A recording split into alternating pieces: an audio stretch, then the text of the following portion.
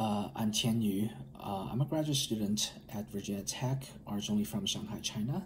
Just want to share with you some history and traditions about the Lunar New Year or the Chinese New Year or Spring Festival. It's typically on a different date every year in Gregorian calendar because, as the name suggests, it's based on the lunar calendar. In lunar calendar, it aligns really well with astronomical events like equinox and solstice.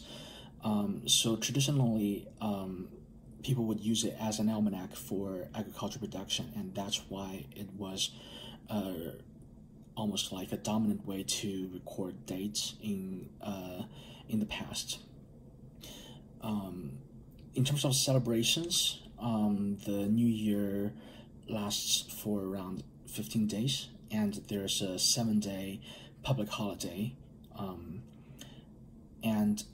One of the common theme is to have a family reunion, so it becomes notoriously hard to get a plane or a train ticket because everybody else has the same idea. Also, on New Year's Eve, it's tradition to have a family feast. Depends on your family recipe or depends on where you're from. The menu is going to be quite different, but one of the recurring item on the menu would be dumpling. It doesn't look like a pierogi, but it's made from sticky rice flour on the outside with some kind of filling on the inside. It can be sweet or savory, and depending on where you're from, people would have arguments in terms of like what kind of filling would be the proper one. Near the end of the feast, it's also tradition for an adult or an elder member of the family to give children a sealed red envelope that has money in it. It's basically an idea of like it's saying good luck, hope you have a good new year, and it's also going to be really rude for the recipient of the red envelope to open the envelope in front of them, because the idea is you do that after you leave their residence.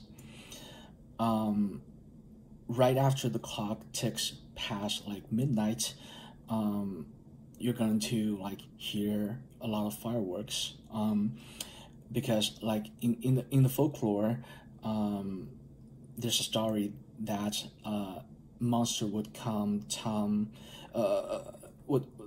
like different towns, and it's carnivorous. So the idea is to have to set off firecrackers and fireworks to scare off the monster, which it pretty much just symbolizes bad luck, and that's why the fireworks. Yeah, that's pretty much it. Thank you, and Gong Hei Fat Choi, which is the Cantonese for hope you have a good fortune, and 新年快乐, which is Happy New Year in Mandarin.